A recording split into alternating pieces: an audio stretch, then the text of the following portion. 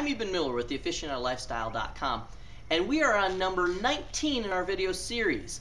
It's what if you have blooms or you might have mold inside of your humidor. Now a bloom, and I don't have any that I can possibly show you, but what will happen is there will be a grayish little bloom, like a little fuzz that you can actually wipe off. It's a bloom, and actually what the bloom is telling you is that you have perfect humidification inside of your system, inside of your humidor. But if you can't wipe off the bloom, then what it is, it's probably mold. And what that means is that you've probably got your humidity in your humidor a little too high.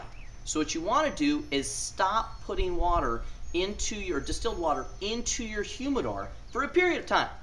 And it possibly, even if your hygrometer tells you that you're at 70, 72 and you're right on, it's probably that your hygrometer's a little off and not telling you the correctness, and that it probably needs to be recalibrated in order for you to get back into good humidity inside of your humidor. So you want to start dropping down to your 70-70 rule that we talk about, and making sure that you're sitting at 70 degrees and you're at 70% humidity for your cigars to have perfect humidity. Two telltale signs that you may have a mold problem are yes, you might see mold, but two other ways is before you see mold, you may actually feel your cigars to be a little bit soggy when you hold them.